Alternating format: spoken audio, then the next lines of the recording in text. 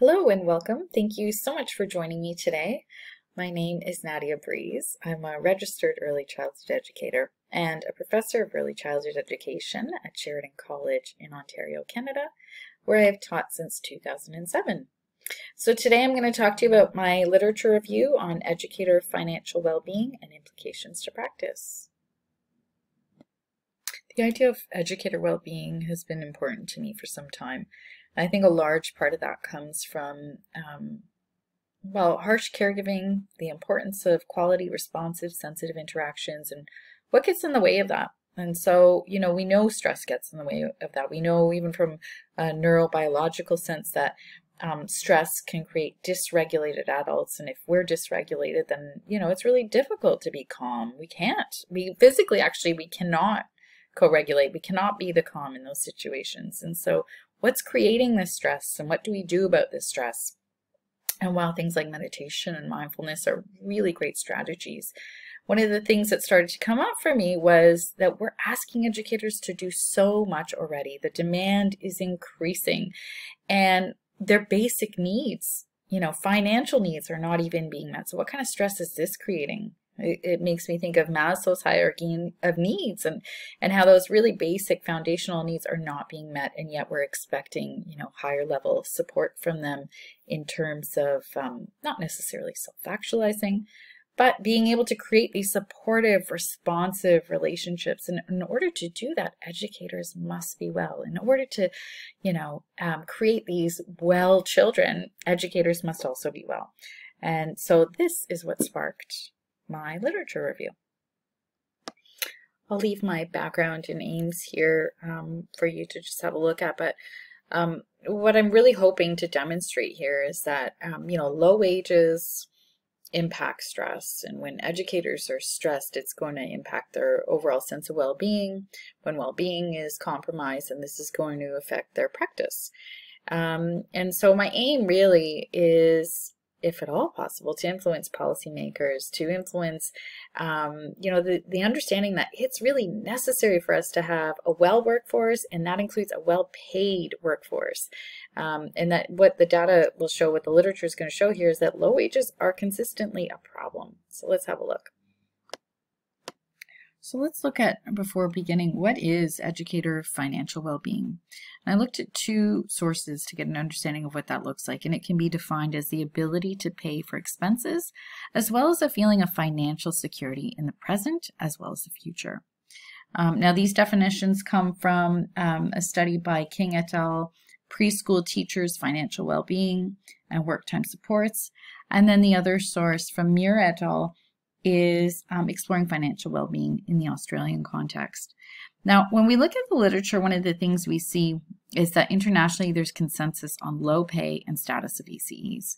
And so this alone tells us, by the standards above for financial well-being, that ECEs are generally not financially well, right? Like when you have low pay, when you have low status, you're worried about being able to pay your bills. And if you look at the figure to the right, and this comes from White Book in 2014, one of the biggest contributors to educator stress was economic insecurity.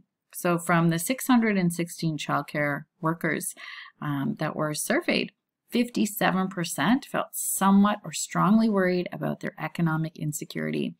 And in the figure beside us, it goes over what were some of those insecurities. And you can see that ranges from things like having enough food for family on one end to having a large enough amount of savings for my retirement on the other. Wage is often cited as the reason for leaving the field. So how do low wages impact educator well-being? Well, there's a number of ways, or there's a number of things coming out of the literature. One of the interesting studies that I came across was one that had almost 500,000 participants, and this is coming out of the US, and these were phone surveys. And what Kahneman and Deaton found in 2010 were that low income levels were associated with low life evaluation and low emotional well-being. Low emotional well-being was also tied to ill health and a decrease in resilience. And so when we're talking about resilience, we're talking about the ability to face, life's hardships, things like divorce, being alone, even physical things like asthma.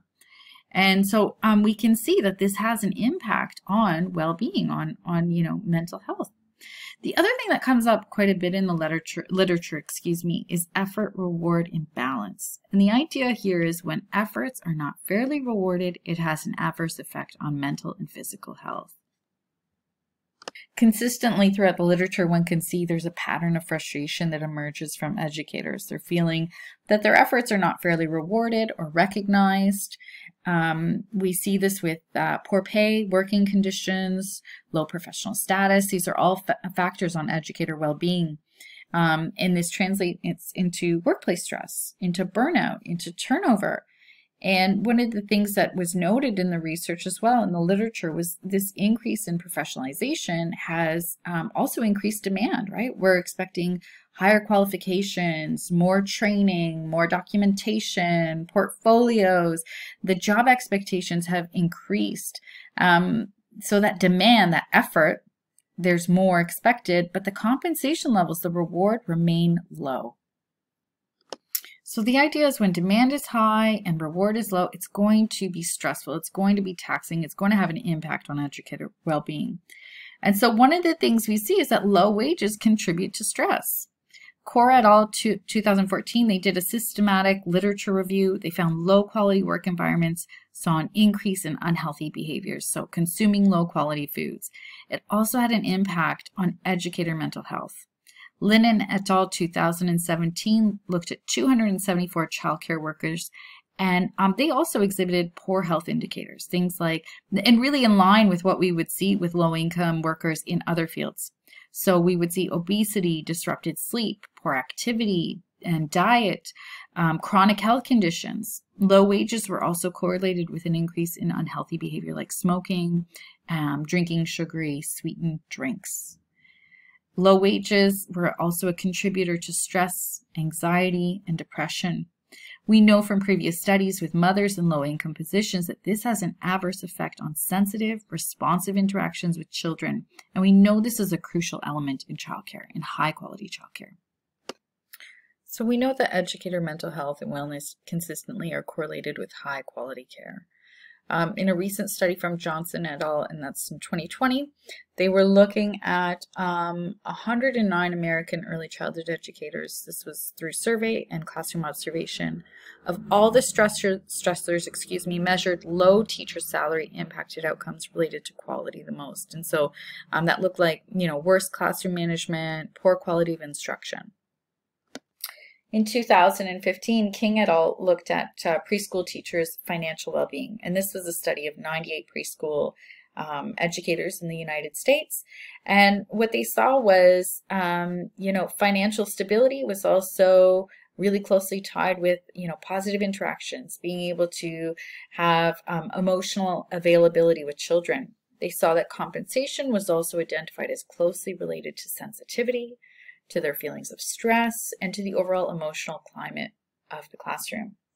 Now, what we see is depression, stress, and anxiety have been found to interfere with one's ability to provide sensitive, responsive care.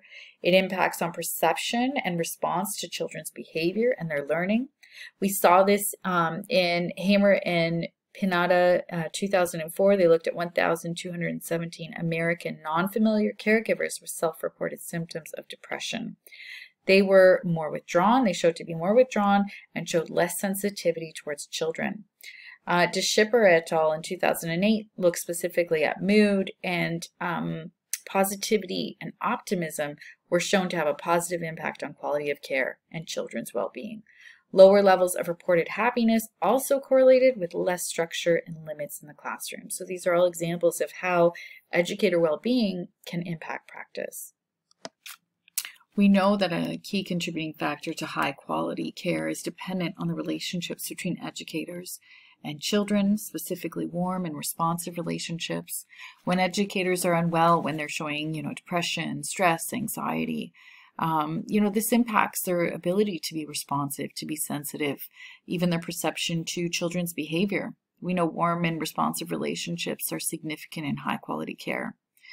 Sims, Guilfoyle, and Perry even noted, and this was taken through cortisol levels, that children in the care of highly responsive caregivers had lower levels of stress. So this is showing, that idea of when educators are well, this is also going to impact the well-being of children. So it's important. It's important that we have educators that are well. It's also influencing the well-being of children in their care.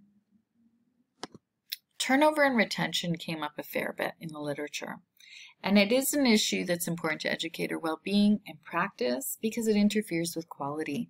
We see that, turnover rates are substantially high and much higher than they are in other teaching professions, as you can see in the statistics from White Book and Sakai. 30% versus 7% difference. We can also see that, White Book and Sakai talked about this idea that the only other industry to see reports of turnover this high were the fast food industry, and I think that's really telling. Low wages are often cited for the reason for departure from the position. The other thing that's important to note is the literature discuss the idea of educators being career-driven, having high education credentials, and often being motivated to leave for the school system where wages are higher and professional status is also higher. These departures have an impact on quality, on relationships. We see that it disrupts the continuity of care between educators and children, which is really part of healthy attachment, which we know is a part of high quality education and care. These departures also interrupt interpersonal relationships between educators, which have been found to be buffers for stress. And we know that those departures make it difficult for remaining educators to do their job well. Based on the findings, some of the implications I see for future research are related to gender and wage inequity. This is a predominantly female field. The literature was showing sample representation of 95 to 97% being female. There's ideas of, the work being viewed as women's work, a maternalized view of working with young children, that this is something that's innate to women, women's work. And so I think this would be an interesting thing to look at. How does gender influence the low wages we're seeing in the field? There's also a need to look further into well-being, replication for studies, and related to that, and perhaps this is my bias being Canadian, but I would like to see more replication of these studies in the Canadian context as well. I think there's a gap there. Overall, the literature suggests low wages create financial insecurity for many educators, which further impacts physical and psychological dimensions of well-being. This also impacts practice, specifically related to responsive care and sensitive interaction. Low wages also have a negative impact on the social well-being of educators. High turnover rates disrupt interpersonal relationships, which have been shown to be a buffer to stress when said relationships are positive and supportive. The literature also suggests increasing wages will help in retention of high-quality educators. While the Lit Review aims to demonstrate low wages' influence on ECE well-being and practice, it's important to note that regardless of outcomes, educators have the right to high-quality work environments, which include a sense of financial well-being. I've included my references here. Now, before I wrap up, I wanted to direct your attention to a campaign that's currently happening with the Association of Early Childhood Educators of Ontario and the Ontario Coalition for Better Childcare, called Rise Up for Childcare. This conference is about early childhood voices. For this reason, with the permission of the AECEO, I would like to conclude my presentation with stories from the Rising Up for Childcare campaign. I encourage you to visit their Instagram link, which you can find under the pictures. These highlight the lived experiences of early childhood educators in Ontario.